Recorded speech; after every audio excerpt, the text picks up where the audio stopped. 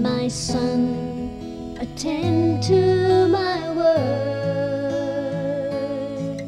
Incline your ears to my sayings.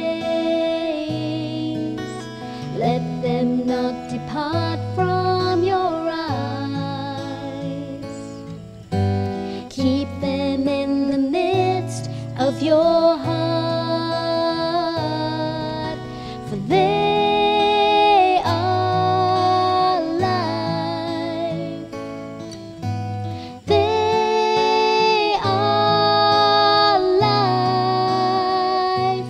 They are life to those who find them. They are life to those who find them, and help to all their flesh.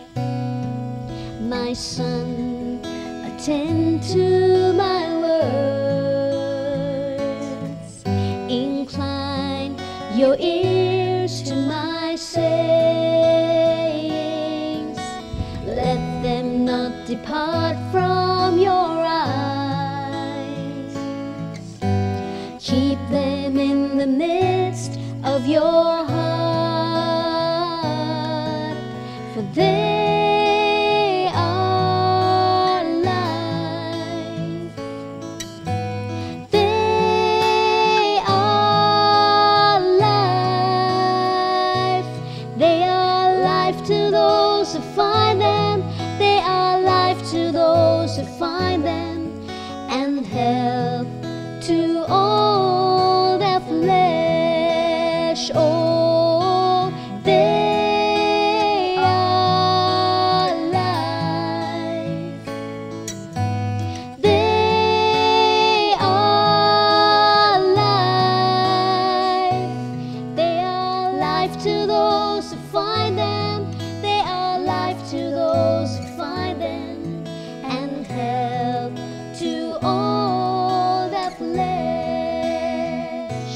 They are life to those who find them. They are life to those who find them, and help to all their flesh, and help to all their flesh.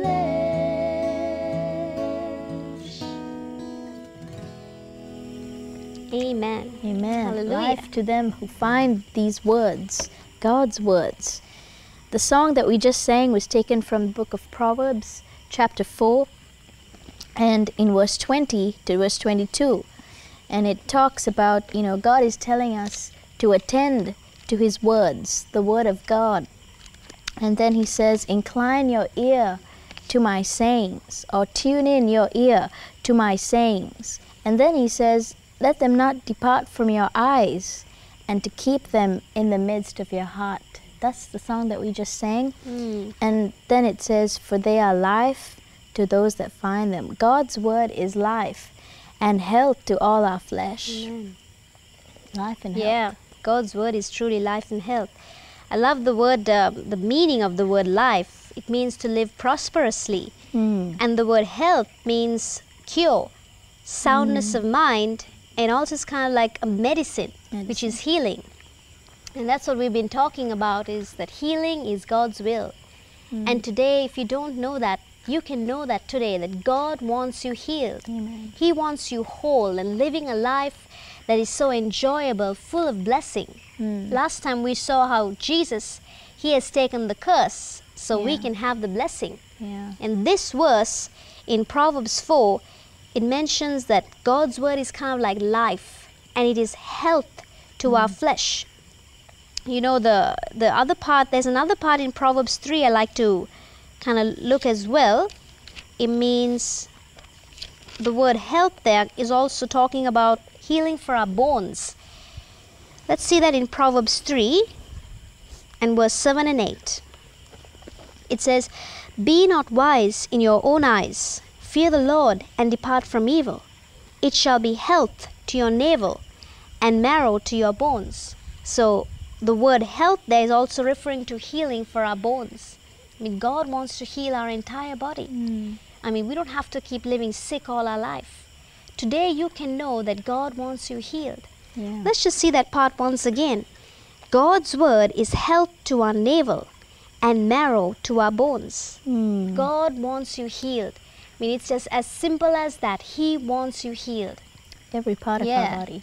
And you know, one of the most simplest verses you can start with is, by his stripes I am healed. No matter what sickness you're going through, no matter, you know, what kind of mental torment it might be, God wants to set you free today. Yeah. You can live a life of abundance, Yeah. of healing. Yeah. And also, I'd like to take you to another verse. And that's the good thing about God's word, is that, you know, it's medicine to us. And just like we would take physical medicine, we can take God's word as medicine. And God's word is never outdated. You know, medicines can run dry and can get outdated sometimes. And then you have to run back and get another bottle. Yeah. But God's word is forever the same. Right. And you can memorize these scriptures and then confess them out of your mouth, and so that it becomes, it really actually is life to us. When we take it, we see them working in our bodies like physical medicine, but even better. It's medicine. It is medicine. It's kind of like a medicine that you can intake over and over again and speak it out. And never overdose. Yeah, there's never an overdose. Yeah. You know, God's word, you can never overdo taking it. You can take it more and more, and it's going to bring even more healing to your body. Yeah. And one of the most important things is saying words of healing out of your mouth. That really establishes, it causes your body to respond to that. Let's see that. Believing and receiving, you know, the word that Jesus did, the work that he finished on the cross. He brought healing for us. And how do we receive it? It's by speaking words of healing. Right. You know, the power of the spoken word is really important. Let's look at, well, I'm going to refer to it. It's in Psalm 107:20. It says that God has sent his word and healed them and delivered them from their destructions. Now notice this part. It says God has sent his word and brought healing. So right now, today, even as we speak, God is sending his word of healing. He wants you to know that by his stripes you are healed. He wants you to know that his word is life and health to all your flesh. There's a story in the Bible that tells us about the power of the spoken word. A person who believed God's word and received that as his healing. Let's take a look at that. That's in Matthew 8. Yeah, speaking life-filled words over our body is so important, because, you know, in the book of Proverbs it says death and life are in the power of the tongue, and those who love it will enjoy the fruit of it. So if we want to enjoy life here on earth, we need to speak life-filled words. Right. And if we're only constantly speaking death-filled words all the time, words of sickness and disease, and, you know, those things, you may be experiencing them in your bodies. And yeah, sometimes that's the only easy thing to say.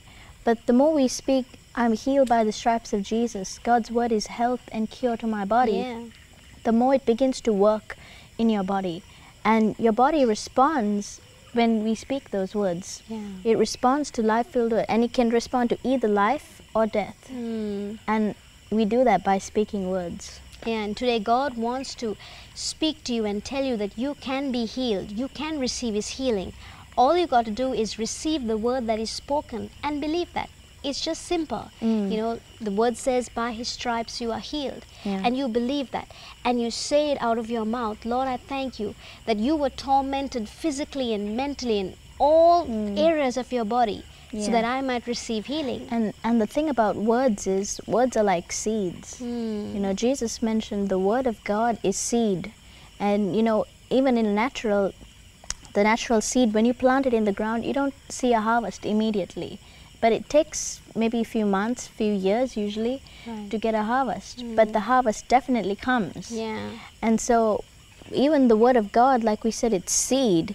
When we plant these words, and the ground is our heart, when we plant it into our heart and we keep saying it, and that's what we do when we renew our mind with the word of God, and the more we speak it, the more life and the more health, and our bodies will respond to it. It's like the song that we sang. It says, you know, my son, attend to my words, incline unto my sayings. And God is not telling that to you because he wants you to just know the words, that's all. He's saying that so you might know the results that it brings. And the results are life and health. And the power of the spoken word is so important. Let's see an example of a person who understood the power of speaking God's word. That's in Matthew 8. Let's see verse 5 through 10. And I'm going to kind of summarize this. There was a centurion man. He was a Roman soldier. And he had a very sick servant, somebody who was very dear to him. And he was tormented. He was paralyzed, actually. The condition that he was facing was, it says here, he was sick with kind of a palsy. Paralyzed. Yeah, he was paralyzed. And he comes to Jesus and tells him about the situation. And Jesus says, I will come and heal him. That's Jesus. You know, he didn't say, I'm too busy, I don't have time. I will. I will. There's the word will again. He's showing that it's his will to heal. Yeah. And then the man says, you know, I'm a man under authority. When I tell soldiers come, they come, and go, and they go. And when I tell my servant, do this, and he does it. So what he was saying previously, he said, Lord, I'm not worthy that you should come under my roof. Maybe he thought, well, I don't think Jesus will come in. But what he says in verse 8, let's see verse 8. He says, Lord, I'm not worthy that you should come under my roof, but speak the word only, and my servant shall be healed. I believe that if you speak words of healing, my servant will be healed. And you know what Jesus says? See what he says in verse 10.